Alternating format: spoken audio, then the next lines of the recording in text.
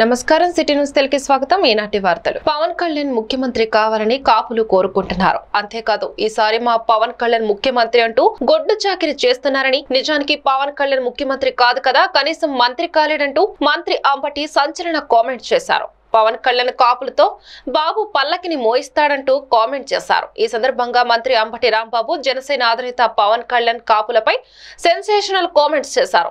Cycle తొక్కలని Chandrababu, ఆ cycle తొక్కాలంటే package, Pawan Kalyan package అడుగుతున్నాడని పేర్కొన్నారు. మా కాపులకు దురద ఎక్కువ అని పవన్ కళ్యాణ్ అంటున్నారని పేర్కొన్నారు. పవన్ కళ్యాణ్ అంటున్న కాపులను చంద్రబాబుకు అమ్మేస్తాడంటూ సంచలన వ్యాఖ్యలు చేశారు. అయితే పవన్ కళ్యాణ్ ముఖ్యమంత్రి కావాలని కాపులు కోరుకుంటున్నారు. కాపుల్ని బీసీల్లో చేరుస్తామని హామీ ఇచ్చి విఫలమవుతున్న దశలో పెద్ద ఎత్తున ముద్రగడ పద్మనాభం గారి నాయకత్వంలో కాపు ఉద్యమం జరిగిన విషయం మనందరికీ తెలుసు. ఆ సందర్భంలో తునిలో 2016 జనవరి 31న ముద్రగడ పద్మనాభం గారు కాపు గర్జనకు పిలుపునిస్తే తెలుగు రాష్ట్రాల్లో ఉన్నటువంటి కాపు సోదరులందరూ కూడా కాపు గర్జనకు హాజరయ్యారు. అక్కడ కొన్ని సంఘటనలు జరిగాయి. ఆ సంఘటనలో ఒక రైలు దగ్ధమైంది. దాన్ని పురస్కరించుకొని ఆర్పిఎఫ్ రైల్వే ప్రొటెక్షన్ ఫోర్స్ వారు తునిలో ఒక కేసు కూడా రిజిస్టర్ చేశారు. ఆ ఒక కేసే కాదు, రాష్ట్ర వ్యాప్తంగా కాపుల మీద తెలుగుదేశం పార్టీ అధికారంలో ఉన్నప్పుడు అనేక కేసులు రిజిస్టర్ కూడా చేశారు.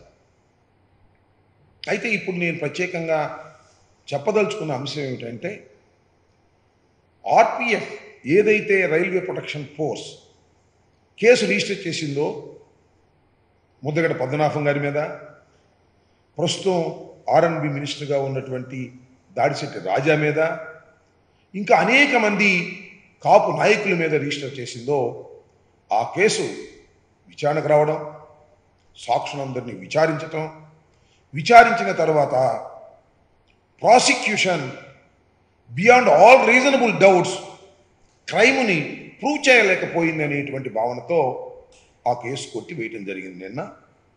ఇది ఒక హర్షించదగినటువంటి పరిణామంగా మేము భావిస్తున్నాం, కాపులుగా భావిస్తున్నాం, ప్రజాస్వామ్యవాదులుగా భావిస్తున్నాం. ఆ రైలు దగ్ధంలో ముద్రగడ పద్మనాభం గారికి కానీ, లేదా రాజాకు కానీ, ఇంకా మిగతా ఎవరైతే ఉన్నారో ఎక్స్క్యూజ్డ్గా వారికి ఎవరికి సంబంధం లేకపోయినా రాజకీయ కక్షతోనే చంద్రబాబు నాయుడు గారు తెలుగుదేశం ప్రేరణ వలనే ఈ కేసులన్నీ రిజిస్టర్ చేశారు. అలాంటి కేసుని కొట్టివేయటం జరిగింది అనేటువంటి ఒక సంతోషం మా అందరికీ కూడా కాపు జాతికి కలుగుతూ ఉంటే, మరి తెలుగుదేశానికి సంబంధించిన వాళ్ళు భరించలేకపోతా ఉన్నారు.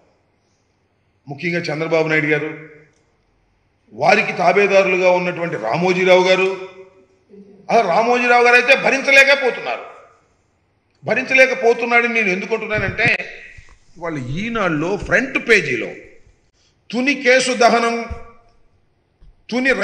రైలు దహనం కేసు కొట్టివేత బాగా ఫ్రంట్ పేజీ ఇచ్చాడు. ఒకే ఒక్క ప్రత్యక్ష సాక్షితో ఛార్జ్. రైతులు పండించిన ధాన్యాన్ని ప్రభుత్వము మద్దతు ధరతో 40,000 మెట్రిక్ టన్నుల కొనుగోలు చేసే అంశాన్ని రాష్ట్ర ముఖ్యమంత్రి దృష్టికి తీసుకువెళ్తామని ఏపీ ఉప ముఖ్యమంత్రి జిల్లా ఇన్ఛార్జ్ మంత్రి వర్యులు కొట్టు సత్యనారాయణ చెప్పారు. జిల్లా అభివృద్ధి సమీక్ష మండలి సమావేశం మంగళవారం స్థానిక స్పందన సమావేశ మందిరంలో జరిగింది. బాపట్ల జిల్లాలో నిరుపేద ఎస్సీ, ఎస్టీ, బీసీ, ఓసీలకు 255 ఎకరాల భూమిని పంపిణీ చేయడానికి అసైన్మెంట్ కమిటీ అధికారికంగా ఆమోదించిందని ఉప ముఖ్యమంత్రి వెల్లడించారు. ఎస్సీసీలతో 367 మంది, ఎస్టీలలో 90 మంది, బీసీలలో 15 మంది, ఓసీలలో 27 మందికి అసైన్మెంట్ భూములు అందజేయనున్నామని తెలిపారు. ధాన్యానికి ఇతర రాష్ట్రాల కంటే ఏపీలోనే మంచి ధర లభిస్తుందని ఉప ముఖ్యమంత్రి చెప్పారు. లక్ష్యం మేరకు బాపట్ల జిల్లాలో ధాన్యం సేకరణ పూర్తయిందన్నారు. మరో 20,000 మెట్రిక్ టన్నుల ధాన్యం కొనుగోలు చేయాలని శాసనసభ్యులు కోరడంతో ప్రభుత్వం దృష్టికి తీసుకువెళ్లి కొనుగోలు చేసేలా చర్యలు తీసుకుంటామన్నారు. ఇందుకోసం జిల్లా స్థాయిలో ప్రత్యేక కమిటీ నియమించాలన్నారు. జిల్లాలో పండిన పసుపు పంటను కొనుగోలు చేయాలని సంబంధిత అధికారులకు సూచించారు. రైతు పక్షపాత ప్రభుత్వంగా ఆయన అభివర్ణించారు. ఈ సమావేశంలో జిల్లా సంయుక్త కలెక్టర్ సిహెచ్ శ్రీధర్, ప్రకాశం జిల్లా ZP chairperson Boochepalli Venkayamma, DRK Lakshmi Shivajyothi, బూడా chairman Devineni Mallikarjuna తదితరులు పాల్గొన్నారు. నమస్కారాలు.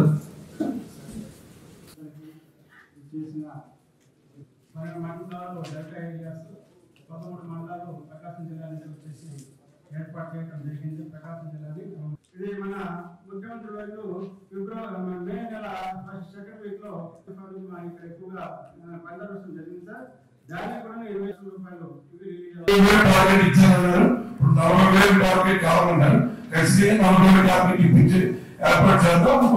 ఖరీఫ్ రైతులకు సంబంధించిన హార్వెస్టింగ్ సంబంధించి ఏ ఇష్యూ ఉన్నా కూడా సాల్వ్ చేస్తాం. ఏ ఇబ్బంది లేదు.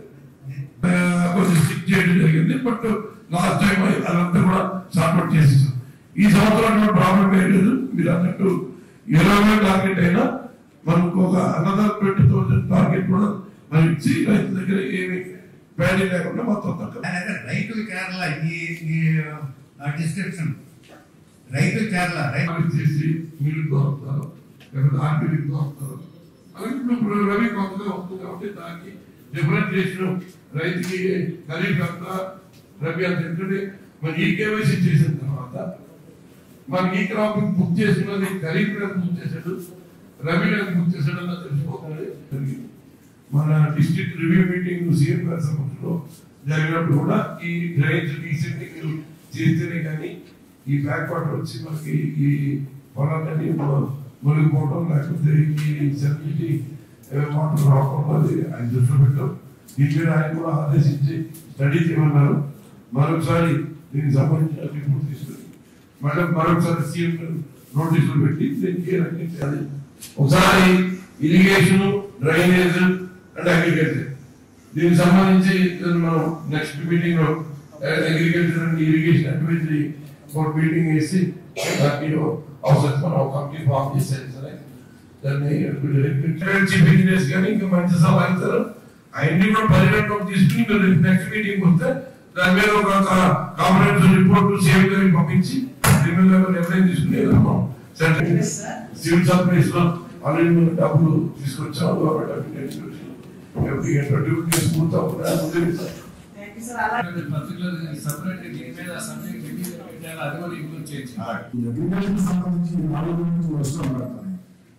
మొక్కజొన్న కళలో ఉంది, కొంత ఇరవల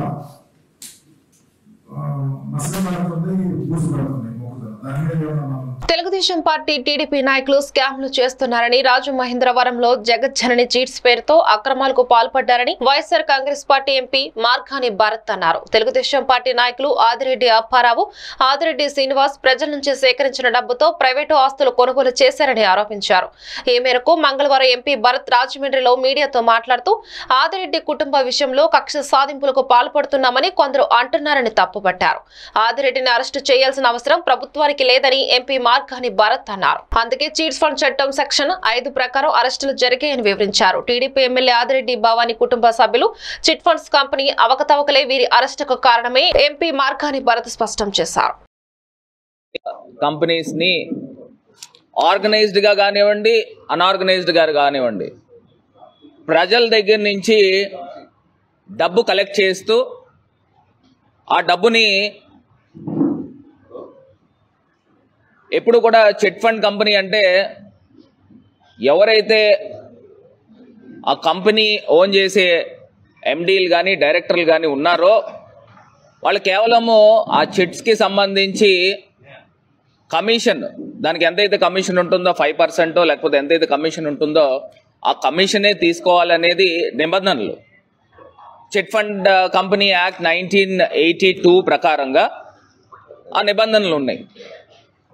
మరి చందాదారుల దగ్గర నుంచి ఏవైతే ప్రతి నెల లేకపోతే ఇందులో డైలీ ఫైనాన్షియల్ కూడా ఉన్నాయి, రోజువారీ డబ్బులు వసూలు చేస్తారో ఆ వసూలు చేసిన సొమ్ము అంతా కూడా చిట్ ఫండ్ చట్టం ప్రకారంగా అది ఒక నేషనలైజ్డ్ బ్యాంక్స్లో డిపాజిట్ చేయాల్సిన అవసరం ఉంది. మరి రాష్ట్ర వ్యాప్తంగా కాదు, దేశవ్యాప్తంగా మనం ఎన్నో కంపెనీలని టోపీ తిప్పేసిన సందర్భాలు భారతదేశ వ్యాప్తంగా ఎన్నో కంపెనీలు ఉన్నాయి, వందల వేల కంపెనీలు ఉన్నాయి. అందులో మనం ప్రధానంగా చెప్పుకునే కంపెనీస్ మనం చూస్తే దేశాన్ని కుదిపేసిన కంపెనీలు కూడా ఉన్నాయి. శారదా చిట్స్ అయితే కానివ్వండి, మొత్తం పార్లమెంట్ని కుదిపేయడం జరిగింది. మరి ఎన్ని వేల కోట్ల రూపాయలు వసూలు చేసి స్కామ్స్ జరిగిన సందర్భాలు కూడా ఉన్నాయి. మరి దీంట్లో లక్షలాది మంది, ఒక్కొక్క కంపెనీలు లక్షలాది మంది కంపెనీలు ఆ కంపెనీలో పెట్టుబడులు పెట్టి గాల్లో ఉండిపోయిన సందర్భాలు కూడా ఉన్నాయి. నేను మచ్చుకి శారదా చిట్స్ చెప్తా ఉన్నాను. అదేవిధంగా సహారా వాళ్ళు చేసినవి ఏంటండి? ప్రజల సొమ్ము తీసుకోవడం. జర్నలిజం అనేది పవిత్రమైన వృత్తి అని, ప్రజలకు ప్రభుత్వానికి మధ్య వారధి పాత్రికేయుడుని, పత్రికా ప్రమాణాలు పాటించే విధంగా తమ వృత్తి నైపుణ్యాన్ని సంతరించుకోవాల్సి ఉందని భారతదేశ మాజీ ఉపరాష్ట్రపతి ఎం వెంకయ్య నాయుడు పేర్కొన్నారు. మంగళవారం స్థానిక రెవెన్యూ కళ్యాణ మండపంలో తెలుగు జర్నలిస్టుల సంక్షేమ సంఘం ఆధ్వర్యంలో ఉత్తమ పాత్రికేయులుగా ఉగాది పురస్కారాలు ప్రదానోత్సవ కార్యక్రమంలో ముఖ్య అతిథిగా మాజీ ఉపరాష్ట్రపతి ఎం వెంకయ్య నాయుడు, సిబిఐ మాజీ జాయింట్ డైరెక్టర్ వివి Lakshminarayana, Andhra Pradesh media academy chairman Kommineni శ్రీనివాసరావుతో కలిసి పాల్గొన్నారు. ఈ సందర్భంగా జరిగిన కార్యక్రమంలో ముఖ్య అతిథిగా పాల్గొన్న మాజీ ఉపరాష్ట్రపతి ఎం వెంకయ్య నాయుడు మాట్లాడుతూ, నేటి రాజకీయాలు, చట్టసభలు, పత్రికా ప్రమాణాలు రోజు రోజుకు సన్నగిలుతున్నాయని, దీనివలన దేశ రాష్ట్ర ప్రతిష్ట దెబ్బతినే అవకాశం ఉందన్నారు. ప్రభుత్వమే ప్రజలకు పూర్తిగా విద్య, వైద్యం అందించలేదని, ప్రభుత్వంతో పాటు ప్రైవేట్ రంగం కూడా ఉండాలన్నారు. ఈ కార్యక్రమంలో మాజీ మంత్రి Kamineni Srinivasarao, doctor care homeopathy autism centre అధినేత డాక్టర్ ఏఎం రెడ్డి, స్పందన ఈదా international foundation doctor Samuel Reddy, Ramaneni foundation convener Paturi Nagabhushan తదితరులు పాల్గొన్నారు. తస్మై శ్రీ గురవే నమః. గురుర్బ్రహ్మ గురుర్విష్ణుః గురుర్దేవో మహేశ్వరః గురుర్ సాక్షాత్ పరబ్రహ్మ తస్మై శ్రీ గురవే నమః. అండి సార్ తోటి ఆ మెమోంటో ఇప్పించి ఒక ఫోటో. విద్యా వైద్య రంగంలో ఎం సీతారామరాజు గారు, సీనియర్ జర్నలిస్ట్, తణుకు.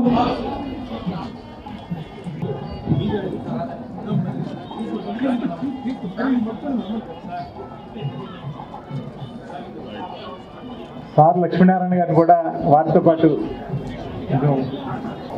అట్లాగే గిడుతూరి మోహన్ గారు, గ్రామీణ విలేకరి. గిడుతూరి మోహన్ గారు. గుంటుపల్లి రామకృష్ణ గారు.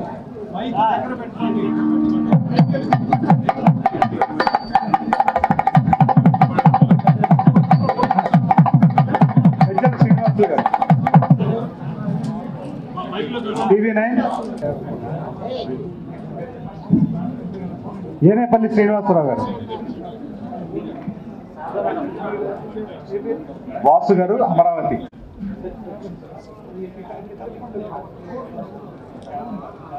శారద గారు మహిళా జర్నలిస్ట్ గా గాజువాకలో విధులు నిర్వర్తిస్తామన్నారు. ఈ శారద గారు.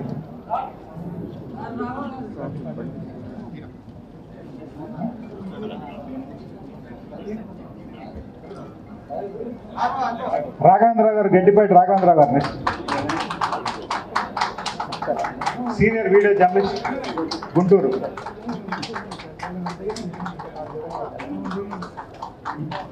ఏనేపల్లి శ్రీనివాసరావు గారు, వాసు గారు, అమరావతి.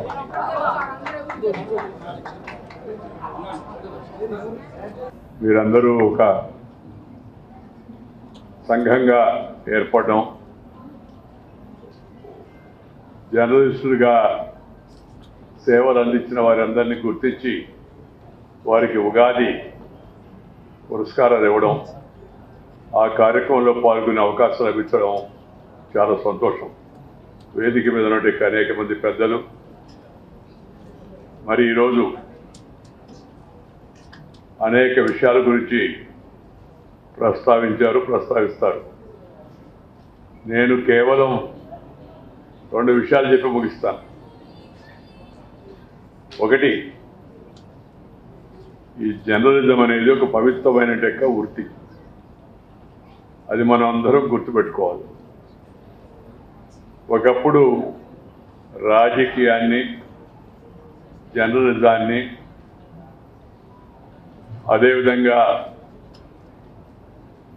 ప్రజలకు అందుబాటులో ఉండే వైద్యాన్ని, విద్యను, వీటన్నిటినీ ఒక జీవన ధ్యేయంగా, ఒక మిషన్గా పోల్చేవారు. It's a machine. Freedom movement was a machine. Education was a machine. Health, providing health was a machine. అదేవిధంగా జర్నలిజం కూడా ఒక మిషన్. మెషిన్ కాదు, మిషన్. ఆ మిషన్లో పనిచేసే వాళ్ళందరూ ఆ మిషనరీ జీల్తో. గుంటూరు మిర్చి యార్డ్ నందు మురళి ట్రేడర్స్, వెంకటాద్రి స్పైసెస్ మరియు వాకర్స్ దోస్త్ అసోసియేషన్ ఆధ్వర్యంలో మంగళవారం ఉచిత మజ్జిగ పంపిణీ కార్యక్రమం జరిగింది. ఈ కార్యక్రమానికి ముఖ్య అతిథులుగా ఎమ్మెల్సీ లేళ్ల అప్పిరెడ్డి హాజరై మజ్జిగ పంపిణీ కార్యక్రమాన్ని ప్రారంభించారు. ఈ సందర్భంగా అప్పిరెడ్డి మరియు సుధాకర్ రెడ్డి మాట్లాడుతూ, ఎర్రటి ఎండలో రెక్కలు ముక్కలు చేసుకుని పనిచేసే మిర్చి రైతులకు ఈ చలివేంద్రం మండుటెండలో మలియమారుతంలో ఉపకరిస్తుందని తెలియజేశారు. మిర్చి కార్మికులు కష్ట సుఖాల్లో అండగా నిలుస్తున్న మిర్చి వ్యాపారస్తులను అభినందిస్తున్నామని అన్నారు. ఈ కార్యక్రమం దిగుమతి అసోసియేషన్ ప్రెసిడెంట్ ఎల్ అప్పిరెడ్డి, జీవి కృష్ణారెడ్డి, యనమల అజరత్ రెడ్డి, కామరాజు, పొందూరు ప్రసాద్ తదితరులు పాల్గొన్నారు.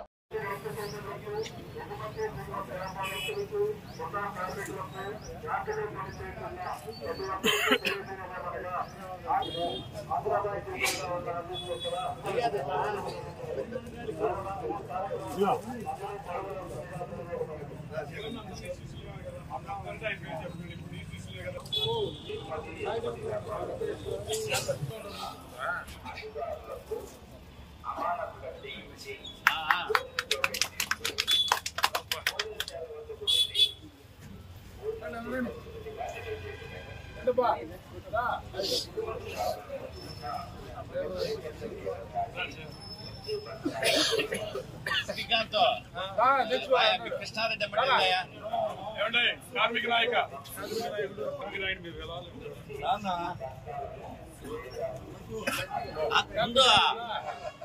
ఇద్దరి మధ్య అందుకే నువ్వు ఉందావుగా.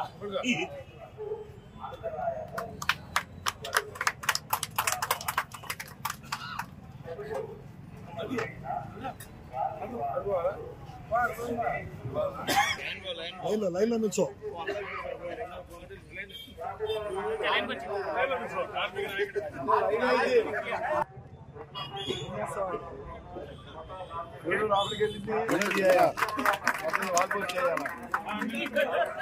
మీడియా కలిసి మంచిగా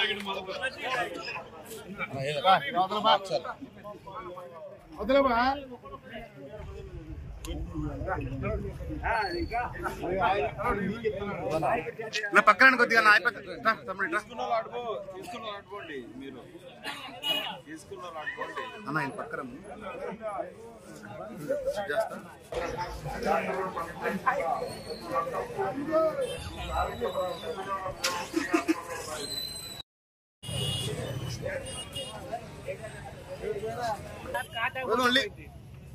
ఏం కాటారా కాలన్నీ క్యాన్సిల్ ఆర్డర్ ఆపేశారు తాలు ఎరిపేగా.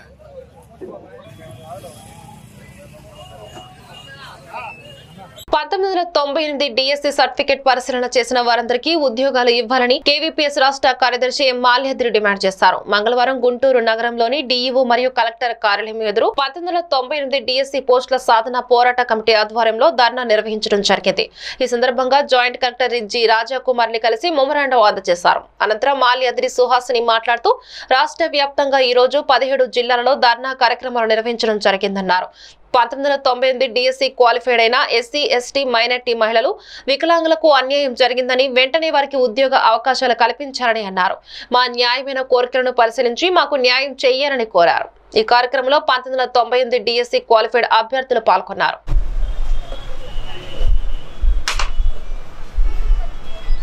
ఉద్యోగాలు పాటించాలి, రిజర్వేషన్లను జగనన్న గారు మాకు న్యాయం చేయండి.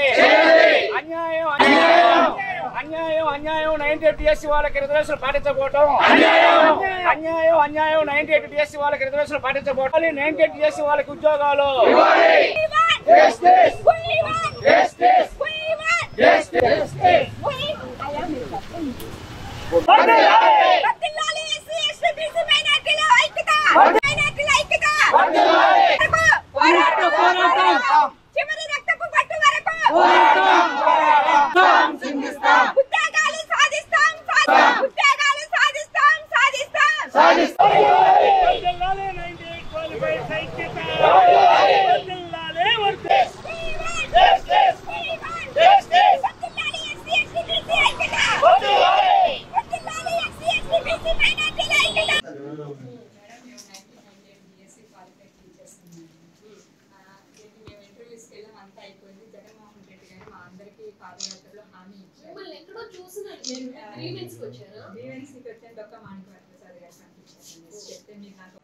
పుట్టి ఆర్డర్ ఆఫ్ మెరిట్ తీయటం వల్ల అన్ని ఓసీలకు వెళ్ళిపోయినాయి. దానివల్ల ఎస్సీ ఎస్టీ బీసీ మైనారిటీస్కి మహిళలకి వికలాంగులకి అందరికీ కూడా అన్యాయం జరిగిపోయింది మేడం. ఇది మేము మీ దృష్టికి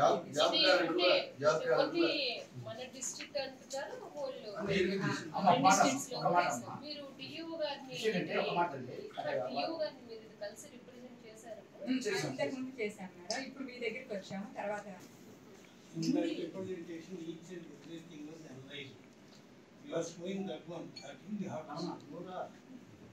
98 డిఎస్సి పోస్టుల సాధన పోరాట కమిటీ, కుల వివక్ష వ్యతిరేక పోరాట సంఘం కేవీపీఎస్ రాష్ట్ర ప్రధాన కార్యదర్శి 1998 డిఎస్సి వారికి ఉద్యోగాలు ఇవ్వాలని చెప్పి 25 సంవత్సరాలుగా డిఎస్సి పోస్టుల అభ్యర్థులు పోరాటం చేస్తూ ఉన్నారు. వారికి అనేక ముఖ్యమంత్రులను కలిశారు. వారికి ఉన్నటువంటి ఉద్యోగాలు మొత్తం ఏమని చెప్పి అడిగారు. కానీ ఏ రాష్ట్ర ముఖ్యమంత్రి కూడా స్పందించలేదు. ఇటీవల గౌరవ రాష్ట్ర ముఖ్యమంత్రి జగన్మోహన్ రెడ్డి గారు పాదయాత్రలో డిఎస్సి వాళ్ళు కలిసినప్పుడు 5,587 ఉద్యోగాలు ఇస్తామని చెప్పి హామీ చేశాడు. హామీ ఇవ్వటమే కాదు, రాష్ట్ర కేబినెట్లో ప్రకటించారు, జగనన్న జాబ్ క్యాలెండర్లో ప్రకటించారు. కానీ ఇచ్చిన ఉద్యోగాలు 4,092 ఉద్యోగాలు మాత్రమే. ఉద్యోగాలు ఇవ్వటం హర్షిస్తున్నాం. కానీ ఇక్కడే జగనన్న చెప్పేటువంటి మోసం, సామాజిక న్యాయం బట్టబయలైంది.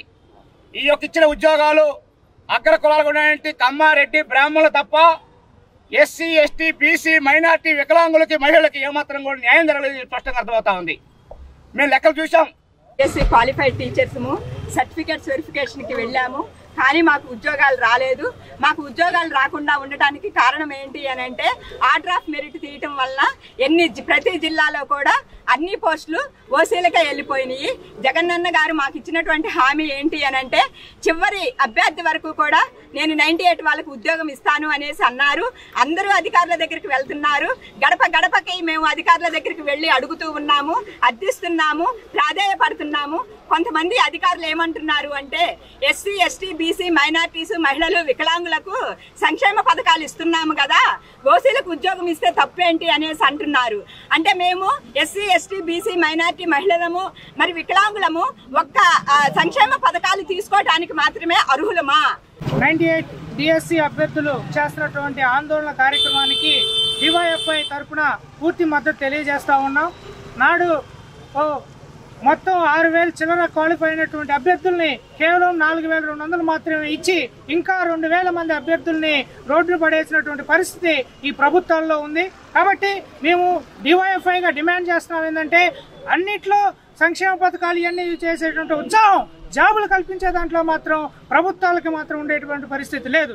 కాబట్టి వీళ్ళు చేస్తున్నటువంటి న్యాయమైన డిమాండ్, వాళ్ళు అడుగుతుంది ఏదో క్వాలిఫైడ్ వాళ్ళకి ఉద్యోగాలు ఇవ్వమని అడుగుతున్నారు తప్ప నాన్ క్వాలిఫైడ్ అయినటువంటి కాదు. ఆ రోజు ఇచ్చిన దాంట్లో కూడా మీరు రిజర్వేషన్లు రోస్టర్ విధానాన్ని పాటించుంటే ఈ రోజు ఇంతటువంటి పరిస్థితి ఇన్ని సంవత్సరాల నుంచి రోడ్డు మీదకి వచ్చే. తాడికొండ నియోజకవర్గం మేడికోడూరు మండలం పాట్లపాడు గ్రామంలో మాలలపై జరిగిన దాడిని ఖండిస్తున్నామని జేపీఎం సంక్షేమ సంఘ సమితి రాష్ట్ర అధ్యక్షులు పిల్లి రాజు అన్నారు. మంగళవారం గుంటూరు నగరంలోని లాడ్జి సెంటర్ నందుగల అంబేద్కర్ విగ్రహం వద్ద ధర్నా కార్యక్రమం నిర్వహించడం జరిగింది. ఈ సందర్భంగా ఆయన మాట్లాడుతూ తాడికొండ నియోజకవర్గంలోని పొట్లపాడు గ్రామంలో మాలలు వైఎస్ఆర్ కాంగ్రెస్ పార్టీకి మద్దతుగా నిలిచారు ఇచ్చామని, కొంతమంది వెంటనే గిట్టని నాయకులు మాపై దాడులు చేస్తున్నారని, వెంటనే వారిని అరికట్టాలని డిమాండ్ చేశారు. దాడులకు కారణమైన సమస్యను పరిష్కరించి వారిపై కఠిన చర్యలు తీసుకుని మాకు న్యాయం చెయ్యాలని కోరారు. ఈ ధర్నా కార్యక్రమంలో రాయపూడి అనిల్ కుమార్, దోసరి డేవిడ్, యనమల ప్రకాష్, బత్తుల అనిల్ కుమార్ తదితరులు పాల్గొన్నారు.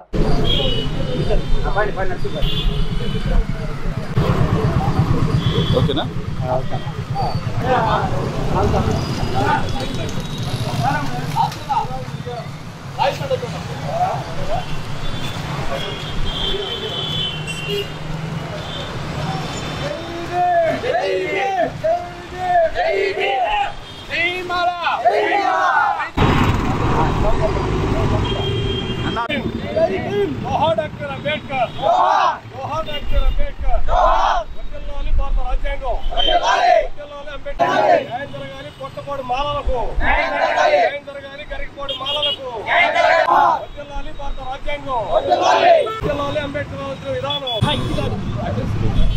నా పేరు పిల్లిరాజు, జేబీ సంక్షేమ సమితి రాష్ట్ర అధ్యక్షుడిని. తాడికొండ నియోజకవర్గం, మేడుకుండూరు మండలం, పొట్టపాడు గ్రామంలో 2016లో ప్రభుత్వం వారు ఆ పొట్లపడి గ్రామంలో ఉన్నటువంటి మాల కులం వారికి 4 సెంట్ల స్థలాన్ని సామాజిక కార్యక్రమాలు నడుపుకునేందుకు, సామాజిక భవనాన్ని నిర్మించుకునేందుకు ప్రభుత్వం వారు ఉత్తర్వులు జారీ చేయడం జరిగింది. దానికి సంబంధించినటువంటి కాగితాలు కూడా ఉన్నాయి. అయితే అదే స్థలం ప్రక్కన మాది కులం వారికి మరి 6 సెంట్లు కాగితాలు ఇస్తున్నట్టుగా మరి ప్రభుత్వం వారు కాగితాలు ఇచ్చినటువంటి కాగితాలు చూపిస్తూ ఉన్నారు. అయితే ఆ గ్రామంలో మాది కులం వారు మాది కులం వారికి 6 సెంట్లు, మాల కులం వారికి 4 సెంట్ల స్థలాన్ని కేటాయించడం వల్ల వాళ్ళు వారి కార్యక్రమాలు జరుపుకుంటూ ఉన్నారు.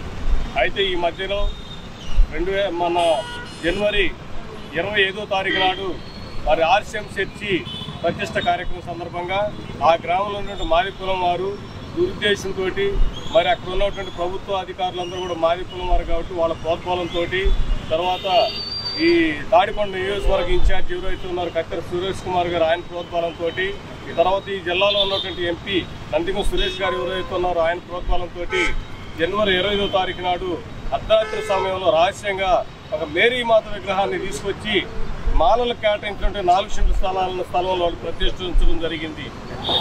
తర్వాత దీని విషయం చెప్పేసి ఆ గ్రామంలో మాల కులస్తులు దీన్ని నిలదీసినప్పుడు మీ ఇష్టం వచ్చింది చేసుకోండి, మా వెనక అధికారులు ఉన్నారు, మా వెనక నాయకులు ఉన్నారు, మాకు అధికార పార్టీ తోడుంది కాబట్టి మీ ఇష్టం వచ్చింది చేసుకొని చెప్పేసి వాళ్ళు చెప్పడం జరిగింది. ఆ గ్రామంలో ఉన్నటువంటి మాల కులం వారు దీన్ని ఎంఆర్ఓ దృష్టికి తీసుకెళ్లారు. తర్వాత కత్తెర సురేష్ కుమార్ గారి దృష్టికి తీసుకెళ్లారు, ఆర్టీఓ గారి దృష్టికి తీసుకెళ్లారు.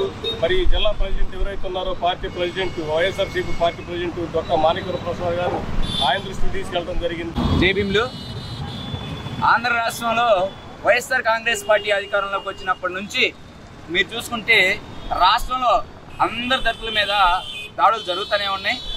రాష్ట్రం మొత్తం డాక్టర్ సుధాకర్ బాబు గారు ఏంటి, డాక్టర్ అచ్చన్ ఏంటి, మరి డ్రైవర్ సుబ్రహ్మణ్యం కావచ్చు, ఇలా ఇంటికి చంపి డోర్ డెలివరీ చేసే సంస్కృతి వైఎస్ఆర్ కాంగ్రెస్ పార్టీలో అధికారంకి వచ్చిన తర్వాత మనం చూస్తూ ఉన్నాం. రాష్ట్రం మొత్తం దళితులు అందరూ చూస్తూ ఉన్నారు.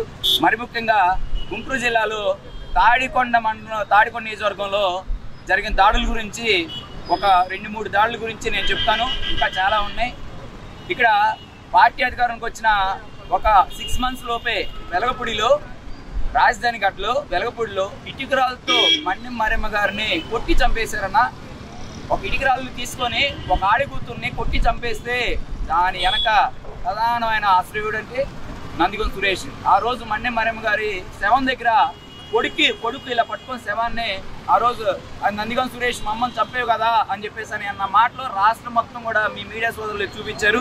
అది జరిగిన తర్వాత ఇప్పటికి గరగపాడులో మాలలో సొంత స్థలం కోరుకుంటే వేరే సర్వే నెంబర్ పడితే అధికారులు సర్వే నెంబర్ మార్చి మాలలకు ఇవ్వచ్చు కదా, ఇవ్వకుండా గుంటూరు బస్టాండ్ మణిపురం బ్రిడ్జి పక్కన 2 అడుగుల ఢిల్లీ రెడ్ పోర్ట్ ముఖద్వారంతో ఆగ్రాను తాజ్ మహల్ తలపించే విధంగా 45 అడుగుల తాజ్ మహల్ సెట్టింగ్ తో తాజ్ మహల్ ఎగ్జిబిషన్ ను ఈ నెల 5న ప్రారంభిస్తున్నట్లు ఎగ్జిబిషన్ నిర్వాహకులు మోహన్ తెలిపారు. ఈ సందర్భంగా నిర్వాహకులు మోహన్ మాట్లాడుతూ వేసవి సెలవుల్లో అన్ని వయసుల వారికి కుటుంబ సమేతంగా వచ్చి అతి తక్కువ ఖర్చుతో 3 గంటల పాటు ఎగ్జిబిషన్ తిలకించే విధంగా అన్ని రకాల ఎంటర్టైన్మెంట్స్, ఆటలు, గేమ్ షో వస్తువులు, వెరైటీ రకాల వస్తువులు తాజ్ మహల్ ఎగ్జిబిషన్ లో లభిస్తాయని, ప్రతి ఒక్కరికి ఈ వేసవి ఆనందంగా గడపడానికి 10 ఎకరాల సువిశాలమైన విస్తీర్ణంలో ఏర్పాట్లు చేస్తున్నట్లు గుంటూరు మరియు చుట్టుపక్కల ప్రాంతాల ప్రజలు ఈ భారీ ఎగ్జిబిషన్ ను తిలకించి ఈ వేసవి కుటుంబ సమేతంగా ఆనందంగా గడపాలని, దానికి తగ్గ అన్ని ఏర్పాట్లు పూర్తి చేయడం జరిగిందని మోహన్ తెలిపారు. తాజ్ మహల్ ఎగ్జిబిషన్ 200 అడుగుల అతిపెద్ద ఢిల్లీ రెడ్ ఫోర్ట్ ముఖద్వారంతో మీకు స్వాగతం పలుకుతుంది. Taj Mahal exhibition Delhi red fort మరియు అతిపెద్ద తాజ్ మహల్ ఇప్పుడు మన గుంటూరులో. తాజ్ మహల్ ఎగ్జిబిషన్ మణిపురం బ్రిడ్జ్ ప్రక్కన Sitanagar, Kakani road, Guntur. Red fort ముఖద్వారంతో Taj Mahal exhibition మీకు స్వాగతం పలుకుతుంది. Giant wheel, Columbus, dragon train, break dance, fish P, ఇంకా మరెన్నో అమ్యూజ్మెంట్స్. పిల్లలకు water boat, mini train, air bouncer మరియు రాష్ట్ర నలుమూలల నుండి విచ్చేసిన handlooms, handicraft, imitation jewellery, readymades, గృహోపకరణములతో పాటు నోరూరించి తినుబండారాలతో తాజ్ మహల్ ఎగ్జిబిషన్ ప్రతిరోజు సాయంత్రం 4 గంటల నుండి రాత్రి 10 గంటల వరకు. అంతేకాదు మారుతి కారుతో చెక్క బావిలో సర్కస్ విన్యాసాలు ఈ ఎగ్జిబిషన్ ప్రత్యేకత. విచ్చేయండి. ఎగ్జిబిషన్ ఢిల్లీ రెడ్ ఫోర్ట్ మరియు అతిపెద్ద తాజ్ మహల్ ఇప్పుడు మన గుంటూరులో. తాజ్ మహల్ ఎగ్జిబిషన్ మణిపురం బ్రిడ్జ్ ప్రక్కన సీతానగర్, కాకాని రోడ్, గుంటూరు.